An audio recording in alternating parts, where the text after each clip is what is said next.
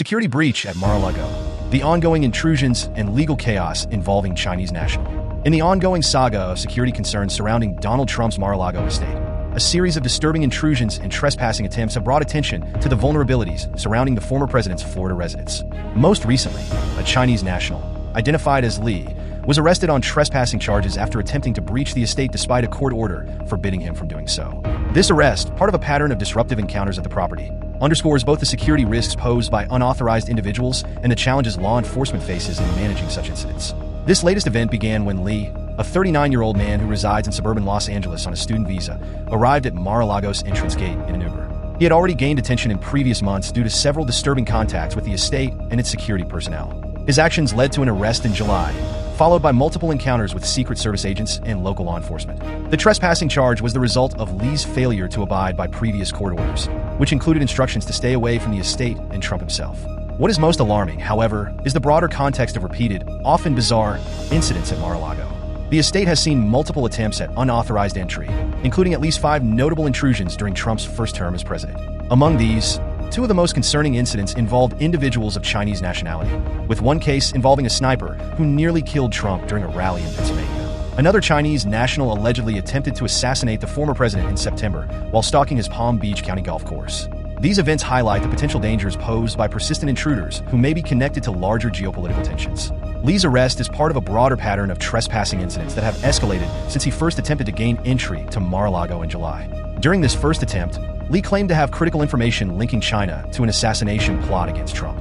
However, after being questioned by Secret Service agents, he was told to leave and warned not to return. Despite these warnings, Li returned to the estate on multiple occasions, continuing to breach security and trespass onto the property.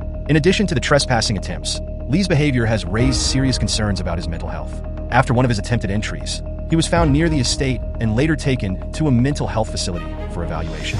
Just prior to his most recent arrest, Li was released from the hospital, only to appear again at Mar-a-Lago, where he was detained once more. This sequence of events points to troubling patterns of erratic behavior that suggest Li may be dealing with serious psychological issues, though the specifics of his mental health diagnosis have not been disclosed. Despite this, his repeated violations of court orders and attempts to breach security at such a high-profile location have led to a revocation of his bail and the extension of his legal troubles.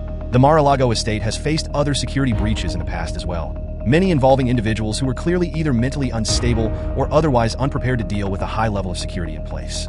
For instance, in August 2020, 3 teenagers, fleeing from a police chase while armed with a semi-automatic gun, jumped over the estate's walls. They were apprehended immediately, and it was later determined that they likely did not even know where they had landed, with no intention of targeting Trump or his property. Another memorable incident occurred in January 2020, when a Connecticut opera singer, suffering from a mental breakdown, was confronted by Palm Beach County Sheriff deputies after attempting to drive through a checkpoint outside Mar-a-Lago. The deputies opened fire on her, but she was not struck. Later, she was found not guilty by reason of insanity after being charged with multiple offenses, including aggravated assault on a law enforcement officer and resisting arrest.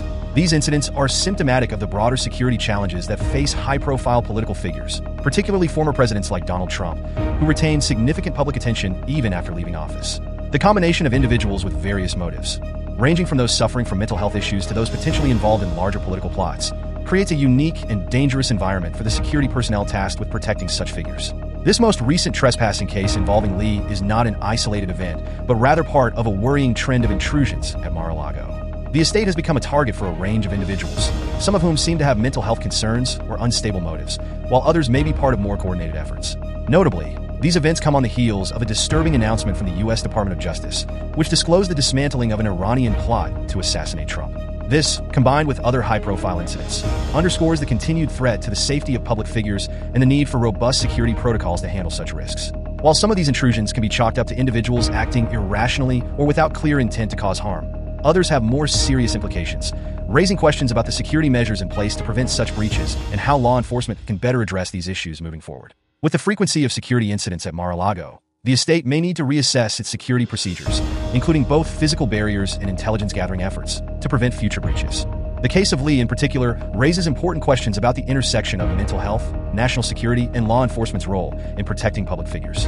As the legal proceedings unfold, the details of Li's psychological condition will likely become a focal point, as will the broader issues surrounding the legal tools available to authorities in preventing such incidents. The court's decision to hold Li without bond reflects the seriousness of his actions and the heightened security concerns around Mar-a-Lago. At the same time, these repeated security breaches point to a growing issue of how to balance national security with the protection of individual civil rights. While Mar-a-Lago's high-profile status makes it a frequent target for intrusion, it is clear that security measures must evolve to address an increasingly complex and potentially dangerous landscape. Law enforcement agencies will need to stay vigilant, especially considering the political and ideological factors that may motivate some individuals to target the estate or its occupants. In conclusion, the case of the Chinese national, Li, serves as a stark reminder of the ongoing security challenges at Mar-a-Lago and the broader risks faced by public figures in a politically charged climate. With increasing incidents of trespassing, both by individuals with mental health issues and those with more nefarious intentions, the need for heightened security at such locations is clear. The ability of law enforcement to respond quickly and effectively to these incidents will be crucial in ensuring the safety of those who reside or visit high-profile estates, such as Mar-a-Lago, in the future. As the legal and security landscape continues to evolve, it remains to be seen how authorities will adapt to the growing threats that face these high-profile locations.